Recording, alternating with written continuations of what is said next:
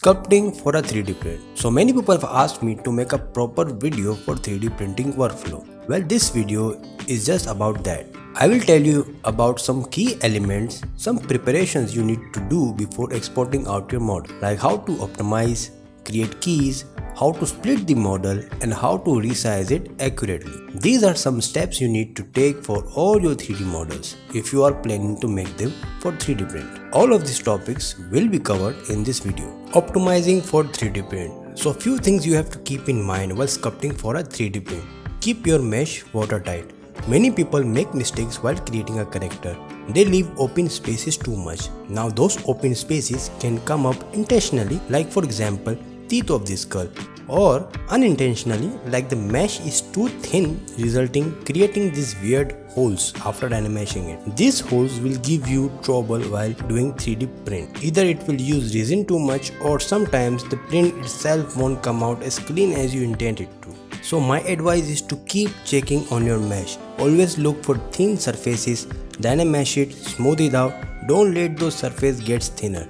There is a really good feature in ZBrush called backface masking. It is a gem for those who are optimizing their model for 3D print. For example, go to brush, auto masking, and turn backface mask on. What it does is that whatever brush you are using it will only see the front visible side of the surface and ignore the back side. The weird holes after the mesh I showed you only happens when the brush effect is so strong it is going through this thinner surface. But backface mask disables that and you only able to use brush on the front. Very handy tool. Second, try to fill the spaces creatively. If there are teeth on your mesh, keep them close enough. Just don't let those small spaces happen on your mesh. My third advice for optimizing your model would be choose design wisely. 3D printing a character, for example, needs a lot of weight. What I mean by that is if your model's lower part is thinner or small, the print will fall off. So if you are planning to create one, always add supports creatively so the print won't fall off. Now, how creativity will be used here? Well, if you are creating a vertical character standing or posing, make the legs thicker so it can support all the weight. Thinner leg or legs with not enough mass will result the model into breaking into half. So, if you are posing, make sure the lower part supports the weight of the upper part. Most people do is split the mesh so the printing process would get much easier, hence killing the risk of falling off. We will talk further about this in the splitting section of the video. Splitting the model and creating the keys. So before I tell you how to split and create the keys, we have to address the issue that why do we split the models? Well, 3D printers are very sensitive when it comes to printing the large parts of the model, and they take hours before finishing. There is literally no way to know either the print will come out just fine or it will mess up, break the model. It is generally a wise thing to do is to print the model in several parts. For example, the arms, the legs and the head should be separated so we can print it and combine them later using the keys. This workflow is considered more appropriate because it is safer and more cleaner. But I have seen many people making some mistakes during the splitting process. For example, some people just straight up split the model without caring too much for the design, resulting a very unappealing print. Splitting should be done seamless. For example, the shoe should be a separate piece and the leg should be a separate piece. But what I made this is a mistake. I created this model over a year ago. The splitting I did is completely wrong. After the print, the seam will be visible and it is not a good sign for a designer. The painting, the cleaning, all sorts of problems you could face during the post-production workflow. But this model, on the other hand, was done with these things kept in mind. See how the hands are separated from the torso, the legs are separated from the pants. I kept the dress separate, limbs separate and the head separate along with his cape. So if something in real life is separate, for example clothing, try to keep it separate. Just figure out how do I split this creatively and make it seamless. Just see how I split the hand. The key will go inside and hide inside the sleeves, making it seamless and clean.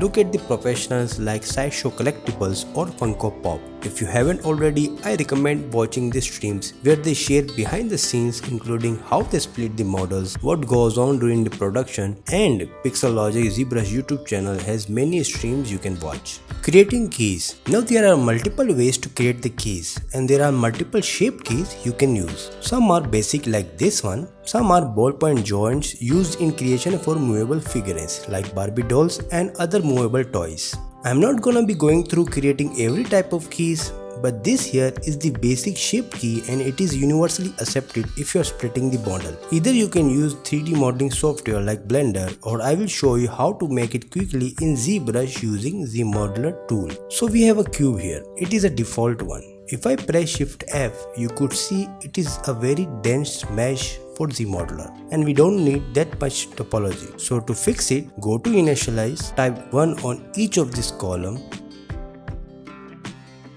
and click QQ, and you would see our dense cube turned into a very basic one. Now we are ready to use the ZModeler tool. Press B, Z and select the ZModeler tool.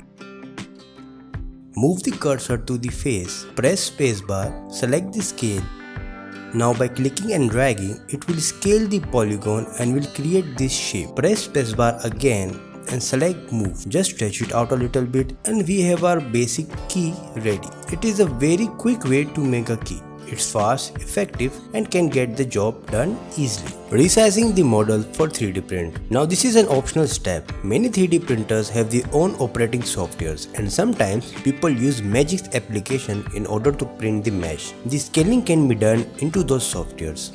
But if you have a client, it is better that you scale the mesh before exporting it out in STL format. I scale my models all the time, either if I am selling it on a 3D marketplace or providing the file to a client. Now scaling the model is pretty straightforward in ZBrush. If you don't know, the transpose tool can be used to calculate the distance. Open the Gizmo 3D by pressing W and then press Y to switch to transpose tool from Gizmo 3D. Click and dragging onto the mesh lets you stretch out this transpose tool. Now can you see those units?